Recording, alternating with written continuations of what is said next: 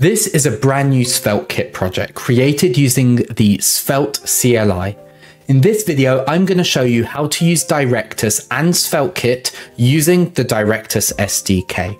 Before we get started, make sure to actually install the Directus SDK. And once you've done that, run npm run dev to start the development server.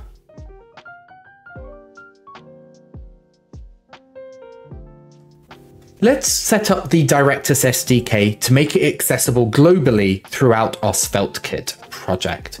So let's create inside of this source lib directory a new file called directus.js. To make the best use out of SvelteKit's server-side rendering, we'll need to use SvelteKit's own fetch implementation. So that's what's happening here. We're importing the requisite functions from the SDK. We are creating and exporting a function called getDirectusInstance, which expects one argument of fetch. We will pass in fetch there.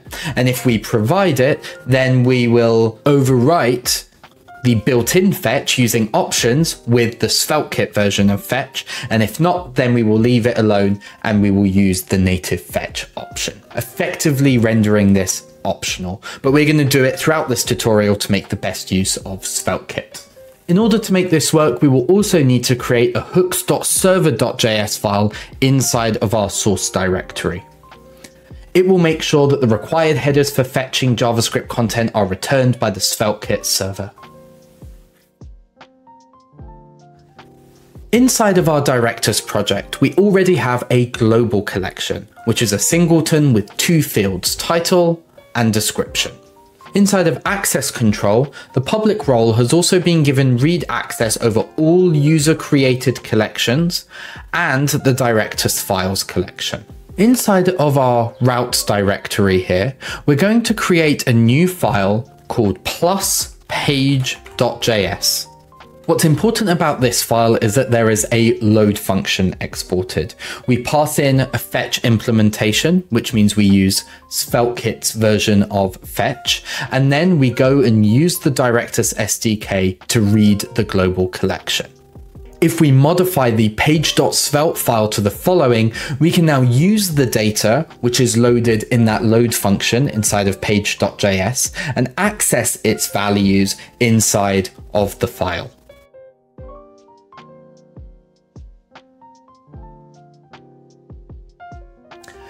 In our Directus project, we also have this pages collection.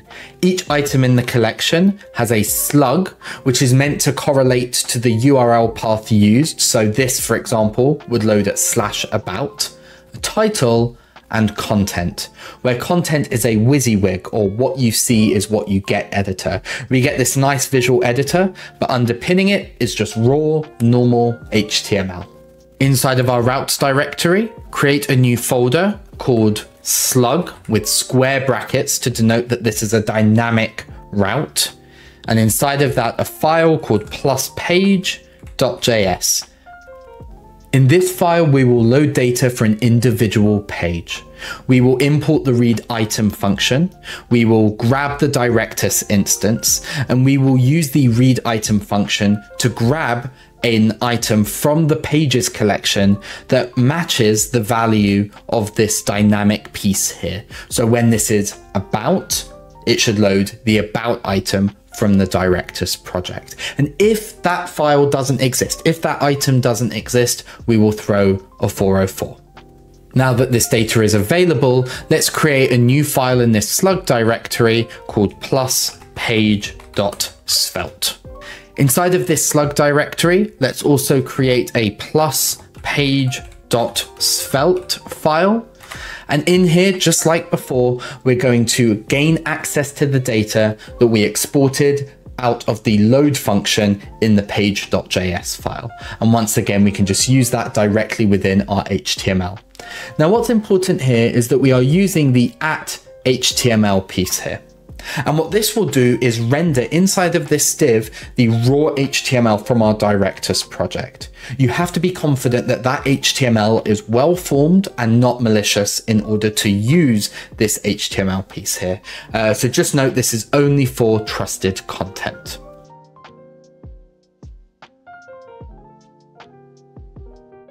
Inside of our Directus project, we also have a posts collection containing once again a slug, a title, and a content field. Additionally, posts also have an image, which is actually a relational field to the Directus files collection, a publish date, and an author. Author is also a relational field to one of the authors, which at this point only contain a name field, but I'm doing this quite minimally just to show you how to get relational data in just a moment. Inside of routes, create a new directory called blog. And inside of that, a file called page.js. We will load our data inside of here. In this file, we're going to use read items to get all of the items from the posts collection in order to create a blog post listing page. What's important here though is that we're also including a query object with two properties. Firstly, fields. Why are we doing this? Well, we're doing this for two main reasons. One, we don't want to get all of the data in all of the blog posts, specifically the content field. It's a really big text block, which we're not actually going to use on this page. So let's not make the return data any larger than it has to be. Secondly, we want access to the relational data inside of the author collection. So we do it like this. This author is a field that sits inside of the post item, and we want to step through to the relational item, the nested item, and get the name. We're also using sort to ensure that as the data is sorted, the latest item comes first, which of course is quite typical for a blog post listing. In the corresponding page.svelte file, we are going to do a loop through each of the items that came back from Directus, rendering out a new list item for each. There will be a link that goes to /blog/slug, showing the title, the publish date, and the author's name. Now take note here that while slug, title, and publish date are all properties of the post object, author, being a relational field, is a nested object. So we access the author name through post.author.name. To get data for an individual blog post inside of the blog directory, I've created a directory called slug with square brackets because it's dynamic, and inside of that a page.js file. This again should look quite similar to when we fetched individual pages. So we're using read item. We're passing in the slug part of the URL while we're using read item to just get that individual item. But what's important here is that we're also once again including that query object, and we're including fields. What this says is that we want to get every top level item, so every field inside of the posts collection itself, but we want to also get the author's name, and we want to get the image's ID and description. The reason we're doing that will become clear in a moment. If this post is not found, we will throw a 404. In order to load an individual blog post page, I have created a new slug directory inside of blog, once again in square brackets because this is a dynamic route. Inside of that, I've created a page.js file. Now this should look quite similar from when we created dynamic pages. We are reading a single item from the posts collection, passing in the dynamic part of the URL as the ID, except this time we're using a query object.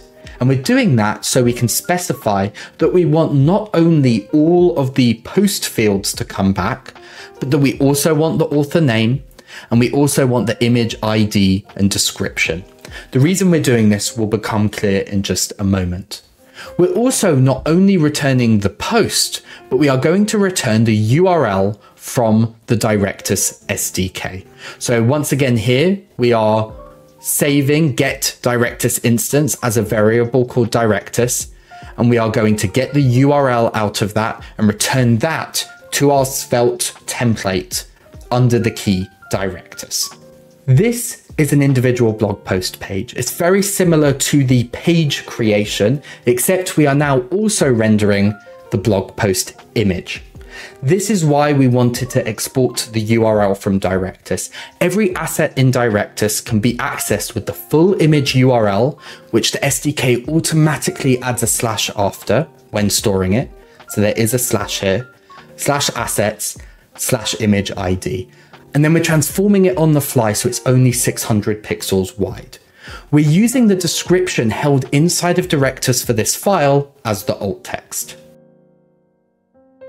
And that is how you integrate SvelteKit and Directus. I hope you found this interesting, and we'll see you in the next video.